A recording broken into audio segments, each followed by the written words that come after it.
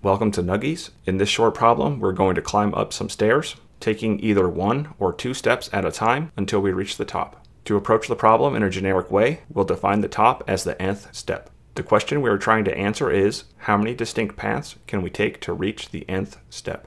Take a moment now to hit that like button, then pause the video if you want to try this on your own before seeing the solution. For this problem, we can attempt to solve it using dynamic programming by going up 1 step at a time and calculating the result based on our previous results. To approach this problem, let's build a table. At the first step, we only have one way to get there by taking 1 step. Next, we'll move to the second step. We can arrive at the second step by taking 1 step from the previous stair or taking 2 steps from the ground. This gives us a total of 2 ways to get to the second step. Then we move to the third stair. Again, we can arrive at this step by taking 1 step from the previous stair.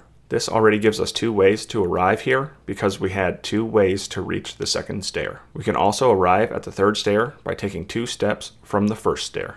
This adds 1 more way, giving us a total of 3 ways to get to the third step. Now we can start to see a pattern emerging. But first, we better take 1 more step just to be sure. To arrive at the fourth stair, we take 1 step from the third stair, already giving us 3 ways. We can also take 2 steps from the second stair, giving us an additional 2 ways to arrive at the fourth stair. This results in a total of 5 ways to arrive at the fourth stair. You may recognize this as the Fibonacci sequence if we define the number of ways to get to the 0th stair as equal to 1. This would physically mean that we have 1 way to not take any steps, which kind of makes sense too. To solve this in Python, we simply iterate over n, keeping track of the previous 2 steps.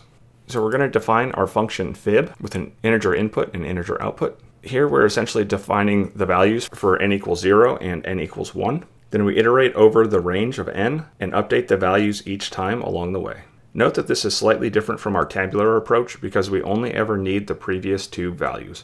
There is no need to build an array to keep track of the results for all n steps. Note that this solution takes advantage of Python's ability to assign multiple values at the same time. This is equivalent to storing one of the values in a temporary variable before making the reassignment. However, this is not the Pythonic way. Let's get that code out of here, get back to the real solution. As a little bonus, let's look at this problem using recursion and memoization.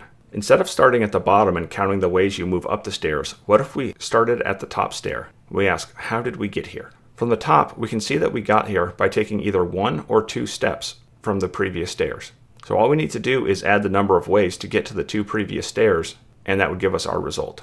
In other words, the number of distinct paths to get to n is the sum of the paths to the previous 2 stairs.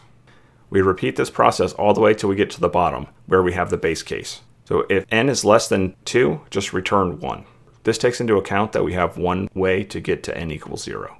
After we have our base case defined, then all we need to do is return the sum of the previous 2 values.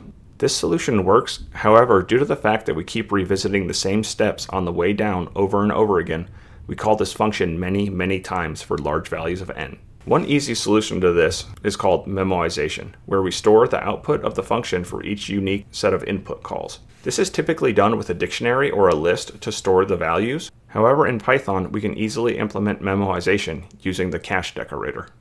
The cache decorator can be imported from functools. Now our recursive solution actually functions efficiently because we do not have to make multiple recursive calls for the same value of n. This lesson has been based on the challenge problem on LeetCode at the following address. Be sure to head over there and try this problem for yourself. There's a link in the description. If this video helped you, be sure to like the video and leave a comment below. That's it for this challenge problem. Until next time, keep on coding on.